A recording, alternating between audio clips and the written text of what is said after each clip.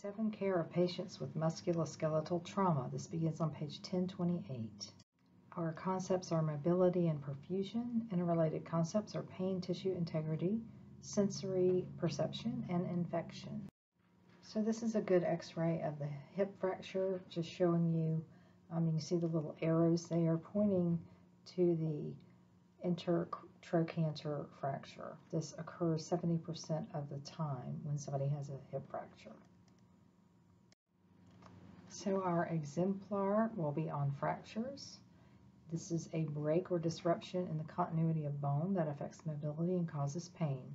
If you look at figure 47.1, they are showing a closed fracture and an open fracture.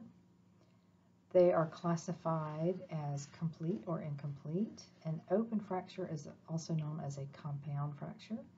A closed fracture is also known as a simple fracture. So when it's closed, the bone is not displaced. When it's open, the bone has moved, as you can see in that second figure there, and often protrudes outside the skin. They're also classified due to their fragility. They're either pathologic or spontaneous fractures, fatigue or stress, or compression fracture. So remember, the compression fracture happens in the vertebrae, and it's due to the downward force on the vertebrae. Common types of fractures. The figure on the right portrays several common types. So you see the closed, the displaced or opened. You see the comminuted, or fragmented. That's when they have the little pieces of bone floating around. We have a completely displaced, where the bone doesn't protrude outside of the skin, but the bone, as you can see, is not in alignment at all. Then you have an oblique fracture, which means that there's a crack going sort of diagonally. You have actually a spiral fracture, which is where the crack will go around and around the bone. Then you have an impacted, where the bone has been forced downward. And you have what's called a green stick fracture. Complications include infection, compartment syndrome. Look at the key features on page 1031. Talks about acute compartment syndrome. And we're going to talk more about this, but this is when there is so much pressure in the compartment that, in other words, the area around the fracture, okay, that it cuts off the blood circulation, and there can be the loss of limb, okay. It can completely cut off the blood vessels and nerves, so that there has to be a loss of the limb. It will just die. Also, a fat embolism is something that can happen. You know what an embolism is. So fat can break off and start traveling in your blood vessels, end up in the lungs, causing dyspnea, decreased O2 sat, and tachypnea. The stages of bone healing are found on page 1030. Stage 1 is the first day to 3 days after an injury. A hematoma will form at the site of the fracture because the bone is so vascular. So if you look at figure 47.2, the stages, you can see that first stage where there's a lot of blood there and a hematoma forms. Stage 2 occurs 3 days to 2 weeks, and you see some granulation tissue forming. Then stage 3 is when the bone healing occurs as a result of vascular and cellular proliferation. So you can see a callus is forming there. It is surrounded by new vascular tissue, which is known as the callus, within 3 to 6 weeks. The callus formation is the beginning of a non-bony union. So it starts bringing the two bones back together, but there's not actual bone there yet. In stage 4, the callus gradually is reabsorbed and transformed into bone. So this stage usually takes 3 to 8 weeks. And during the fifth and final stage, there is consolidation and remodeling of the bone. The process may start as early as 4 to 6 weeks after fracture and can continue for up to an entire year, depending on the severity of the break. Complications include DVT and PE, infection, acute compartment syndrome, fat embolism syndrome, and complex regional pain syndrome. The risk just depends on the location of the injury. For health promotion and maintenance, we want to teach about osteoporosis screening.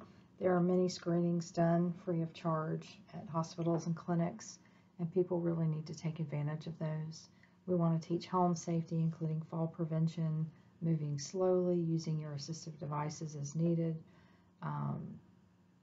watching for signs of infection, make sure that your cast stays dry, things like that.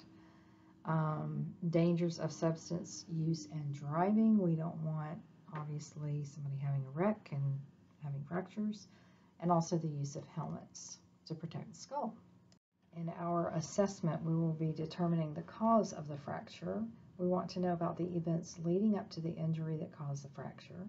We want to know if they're using any substances that are illegal or prescribed. And we want to know what kind of job they have, what kind of activities they do outside of working. We want to check their circulation. We want to check for subacute emphysema. So check for trauma to other body systems.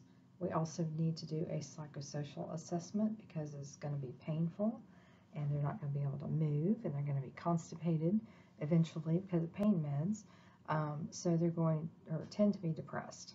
Okay, if you look on page 1034, there is a box that says assess neurovascular status. So you want to know about that.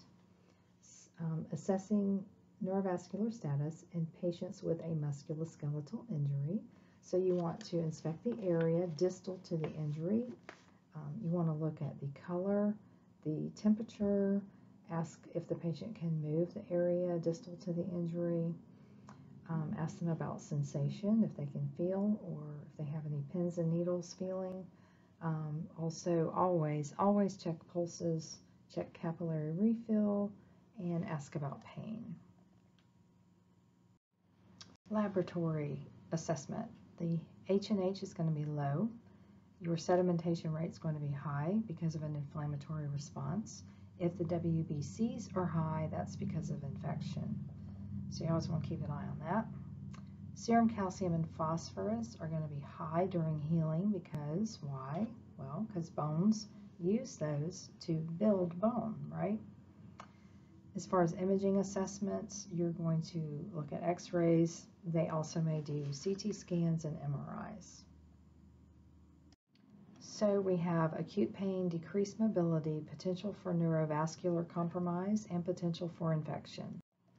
So we want to make sure they have adequate pain control, that they can ambulate. Remember, we want them as independent as possible with or without devices.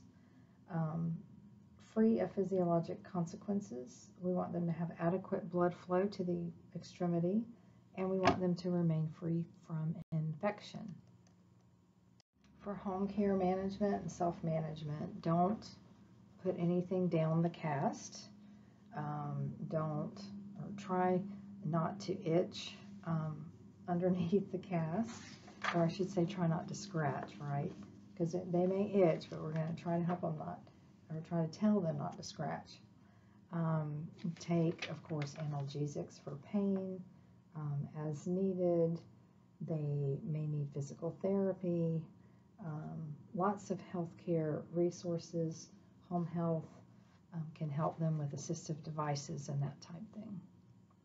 Our evaluation, we want them to have adequate pain control. We want them to be able to ambulate independently. Remember, we want them as independent as possible with or without devices. Unless they have traction, then they can't be ambulatory. Free of physiologic consequences, such as compartment syndrome. We want adequate blood flow, and we want them to remain free of infection. This slide identifies the different types of hip fractures, where they exactly occur. Know that osteoporosis is the biggest risk factor for hip fracture.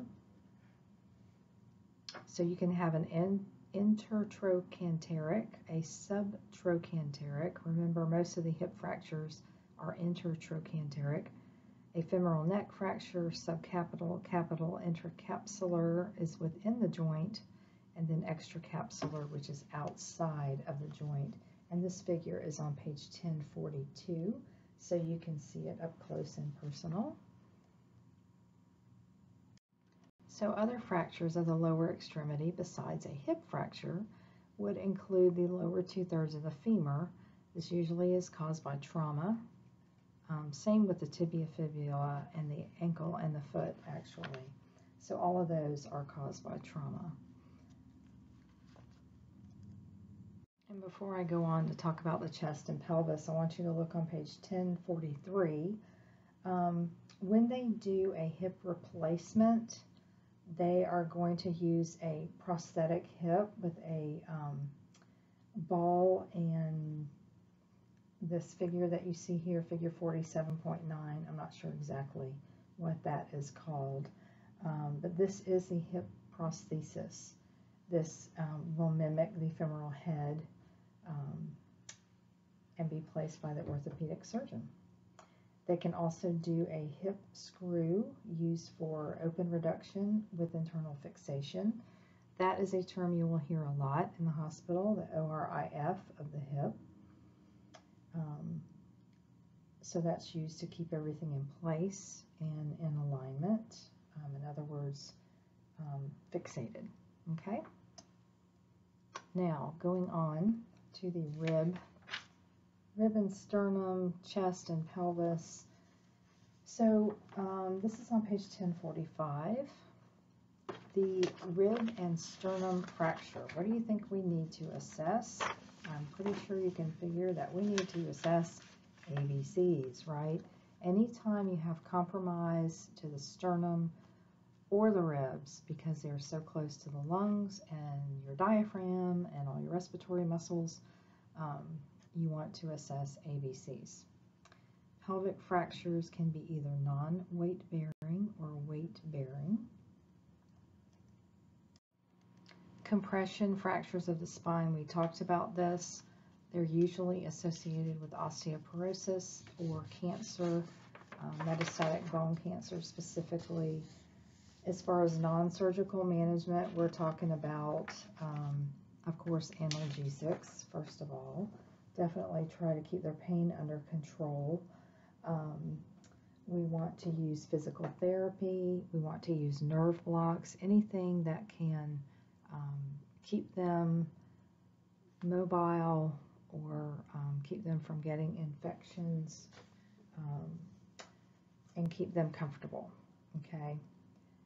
So that's non-surgical management. Now, as far as surgical management, there are things called vertebroplasty or kyphoplasty.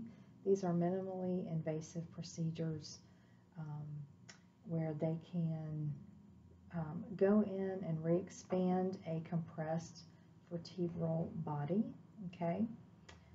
They can also inject bone cement directly through the skin and into the affected area. This usually provides immediate pain relief and also gives them a lot of stability. If you would like to learn more about that, you can look at nursing care for patients having vertebroplasty or kyphoplasty. This is on page 1046, and you should go over that box there. Okay, amputation. Our exemplar begins on page 1046.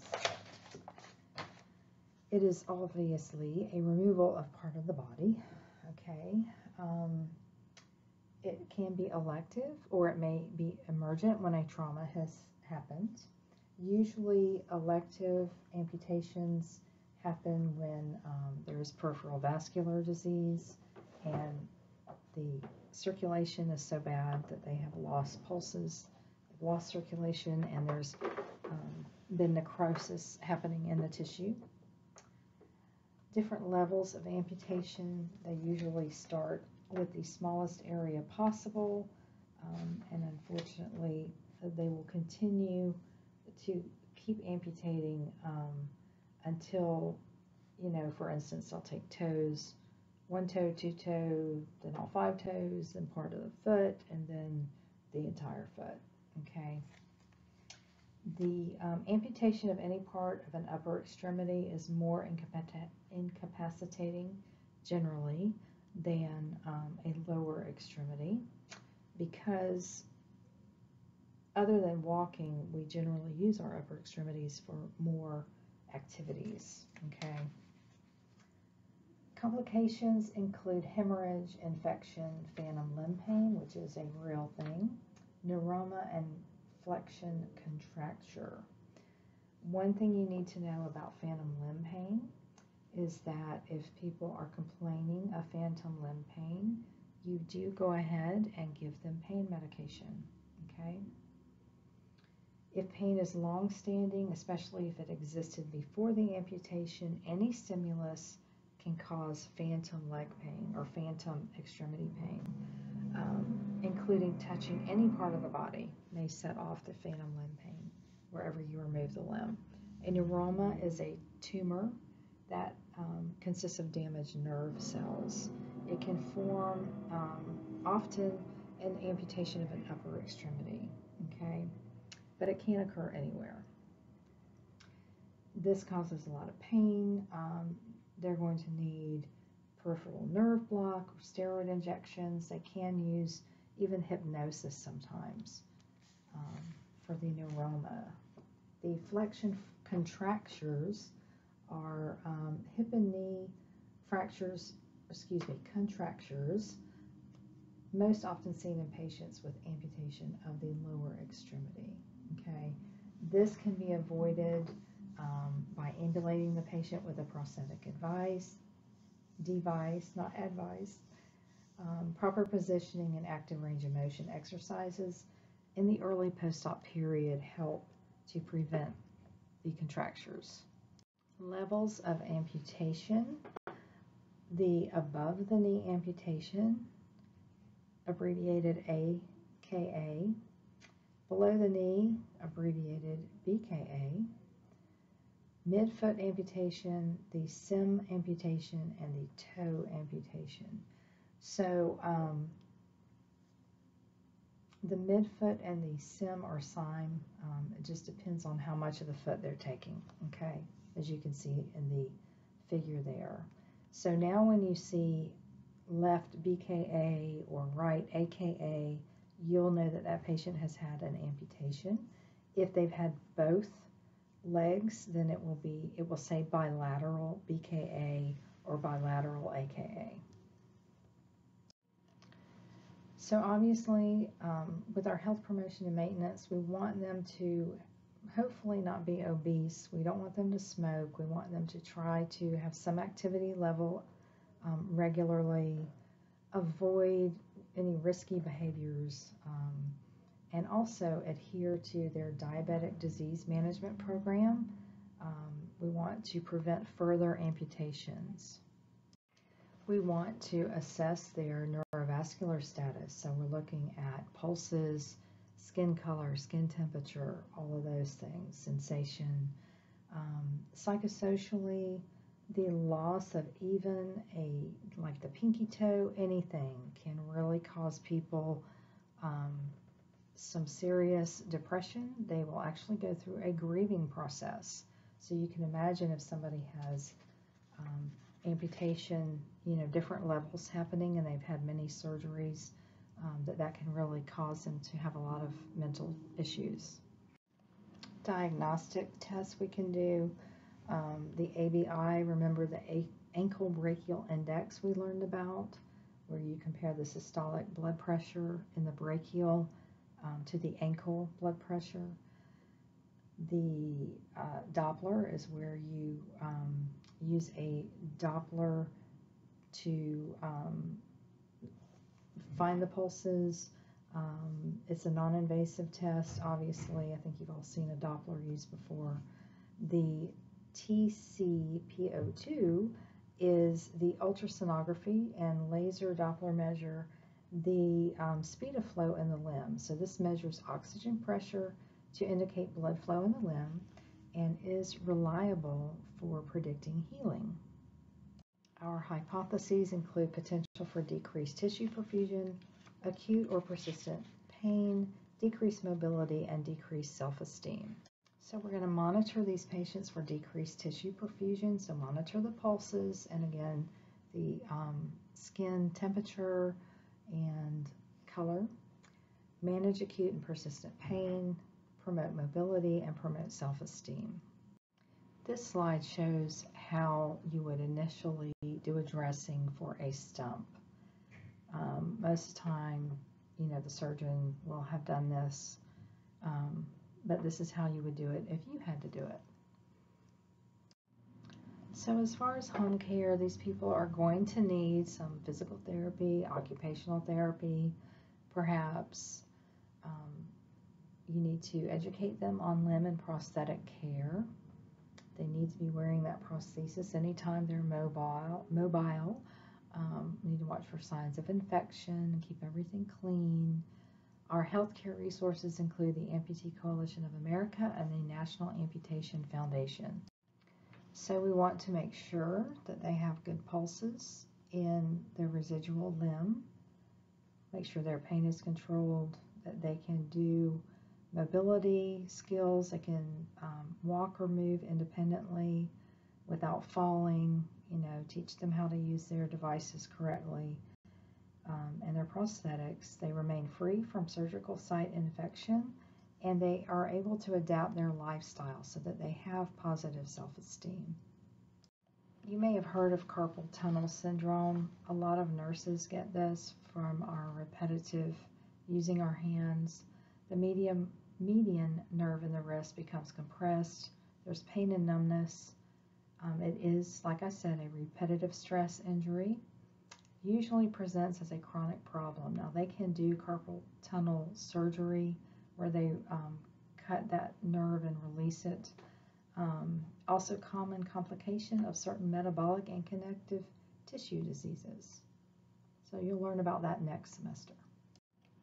The prevention of carpal tunnel syndrome includes ergonomically appropriate workstations.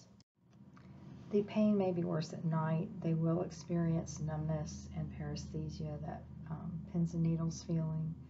The Phelan's maneuver you should have learned when you learned your head-to-toe assessment last semester.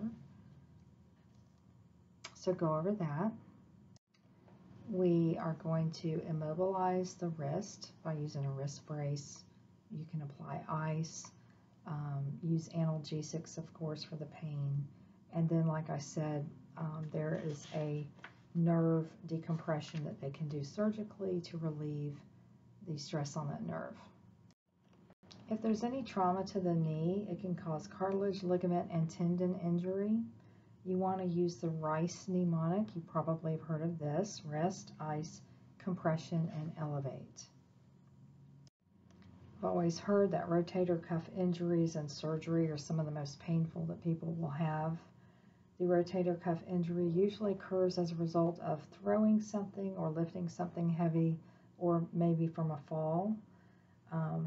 You use NSAIDs, intermittent steroid injections, and physical therapy, as well as limiting activity, limiting mobility of the rotator cuff of the shoulder, okay, in order to help it heal and to decrease pain.